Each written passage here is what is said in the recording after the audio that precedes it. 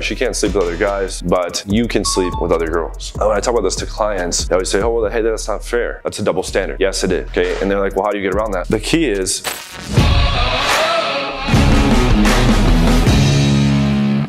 what's up guys, John Anthony here from John Anthony Lifestyle. Today I want to talk about the different rules and boundaries with your main rotation girl. And by the way, rotation means basically like a harem girl, like a fuck buddy, a girl you're seeing for repeats. Okay, on a regular basis. So before we get into that, if you are new to the channel, this channel offers straightforward, no practical dating advice. Press the notification bell and subscribe, and you'll be alerted of new videos every single day. So the rules for the main rotation girl. First of all, as you're building a rotation, the main one will typically be the hottest, coolest one. So with that particular girl, there's going to exist one-way monogamy. What that means is she can't sleep with other guys, but you can sleep with other girls. When I talk about this to clients, they always say, oh, well, hey, that's not fair. That's a double standard. Yes, it is. Okay. And they're like, well, how do you get around that? The key is, once the girl likes you enough, I put that out there as something that's not negotiable. Okay, and the girl would rather stay with you than say, oh, this rule. So you first need to build investment. Investment comes in multiple forms. There's temporal investment from spending time together. There's emotional investment where you guys are actually hooking up. So you build that stuff up. Now she's very into you. And then I tell her, listen, I want to keep seeing other girls on the side.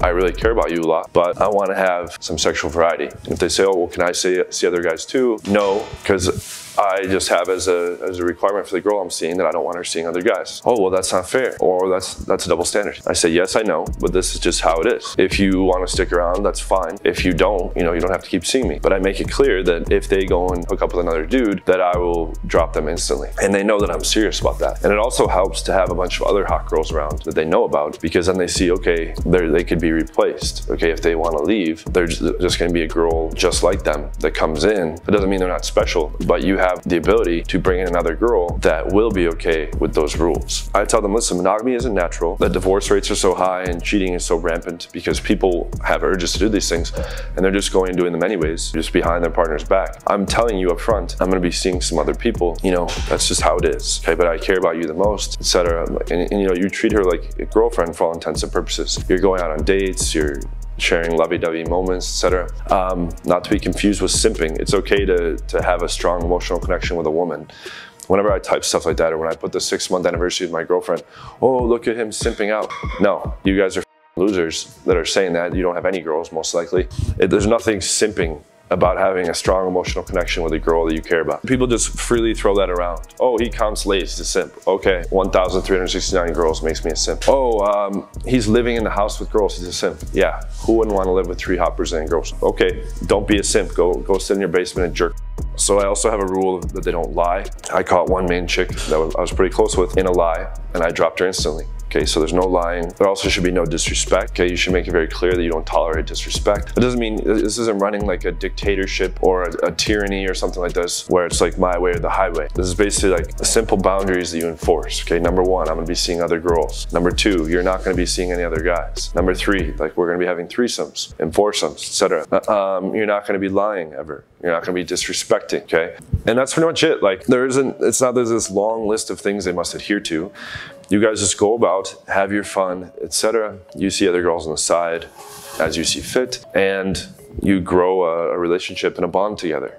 And it's that simple. And I think it's very healthy in a relationship to talk about your problems and address them in a calm and civil manner, and try to see the other person's point of view, because lots of times communication is they're seeing it one way and you're seeing it a different way, and you're not even clear on how they're seeing it or where they're coming from because you haven't spoken about it. So whenever there's an issue or some dissatisfaction about something, I like to just address it straight on, have a civil, calm, adult conversation. Okay, when I do this, you feel this way. I'll try not to do it like that anymore. Okay, when you do this, I feel like this. I'd appreciate it if you wouldn't do that anymore. Okay, that sounds really, oh my God, blah, blah, blah. But this is how adults behave when you're in a relationship. This is how a healthy relationship functions. Other than that, I don't let her really go out and get drunk with her friends. Okay, if she's gonna go out into a public setting where there's going to be a bunch of other guys around, I wanna be there, or I don't want her going. Even if you trust her a lot, when she's out with other friends that are single and alcohol is involved, and they look hot and stuff like that, and guys are hitting on them, you don't want to put them in those situations. It's not that you need to shelter them from the world.